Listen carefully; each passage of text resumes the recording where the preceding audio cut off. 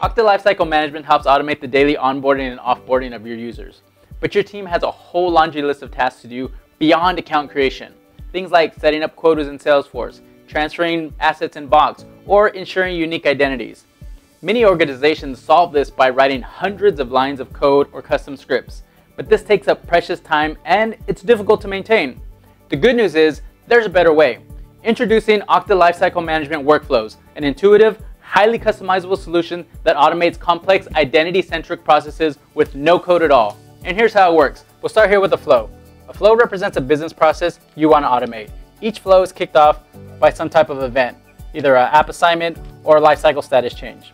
Then we use connectors to connect to your apps and send them instructions. And in between these, we use functions to create conditional logic, such as if-else branching or loops. What we're going to be doing here is building out a couple of flows to provision and deprovision a user. Here's an outline for your reference. Now, let's jump into Okta and see how it all works. Here, we're on the Okta dashboard. We'll launch the workflow console from the workflow pull-down. And we're in. Let's create a new flow by clicking on New Flow on the top right. Our flows go left to right, and flows can be kicked off by a wide range of events. If we click Add Event, you'll see you can kick off a flow using an Okta event or a third-party event. You can also schedule flows to run or expose workflows as an API endpoint.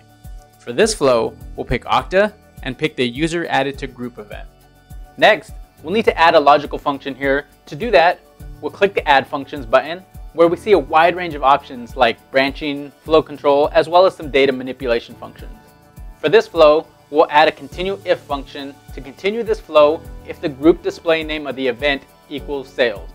Next, we'll use a compose function to create the text that will represent our sales quota value, which is $500,000.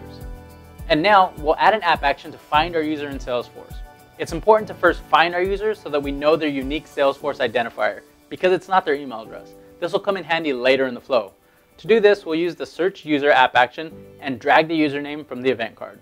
Now that we've found a user, let's update them. Add another app action to update a user. Choose the quarterly quota field and drag the user's unique Salesforce ID from the previous search card and drag the output from our compose card into the quarterly quota field. And finally, let's send the user a welcome email along with their quota.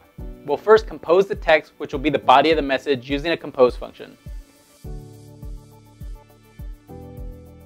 And next, we'll add an app action, but this time we'll choose our Office 365 mail connector and choose the send message option.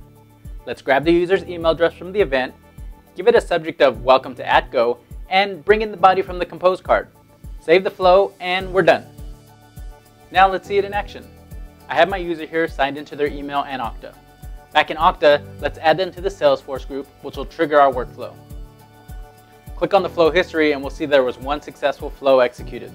Looking at this successful execution, we can see all the data that came into the flow as the flow ran. Now let's refresh my user's email and you'll see they have a new email welcoming them to the company, along with their sales quota. Let's jump into Salesforce as well, and here we can see the user's sales quota is already set. Building flows is that easy. You simply take a business process, you break it into an event and a series of app actions, and you tie it all together with various functions. Now let's go ahead and build out a deprovisioning flow. In this flow, we're kicking it off using a user removed from group event. From here, we'll continue the flow if the name of the group equals SDR. Next, we're going to get a full read of the user using the read user card so that we have their full UD attributes, including their manager's name. We're going to use that information to transfer the user's Box files to their manager. To do that, we need to first search for the user in Box and search for their manager. Both these searches will yield the Box user IDs. And using these results, we'll use the transfer user folders card to transfer folders from our user's ID to their manager's user ID. Next, we'll remove the user's email address from the company all distribution list using the remove user from group card. And finally, we're going to set an expiration date attribute to be 30 days from today. That will tell us when to remove their O365 license.